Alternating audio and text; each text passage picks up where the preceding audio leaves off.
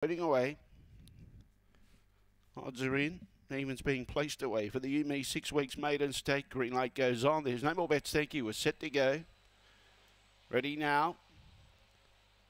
Away and racing. Oakvale Cruiser was outpaced early. Floral Notes began pretty good for her, and she's actually got in front of Oakvale Cruiser, who's back there at the tail end of the field. But the speed out wide is with Mr. Getty, who gets across and gets down to the inside. Not quite. Kicking up underneath it is Oakvale Elite. Oakvale Elite goes through to take the lead around the outside Blue Ash.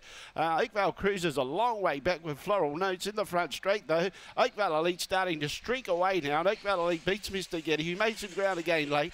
I think Oakvale Cruiser poked its nose in for third, just in front of Floral Notes, and Blue Ash not too far away in fifth placing. But the money was definitely not a good guide for that race. Oakvale Elite was just a little bit too good.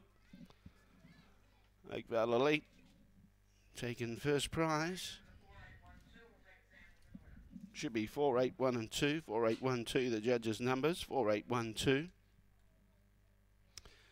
And the winner, number 4, Oakvale Elite, a Black Dog, February 2018. Partial bail out of Oakvale Flyer, raced by N&K Wilson and Nathan Wilson, the winning trainer.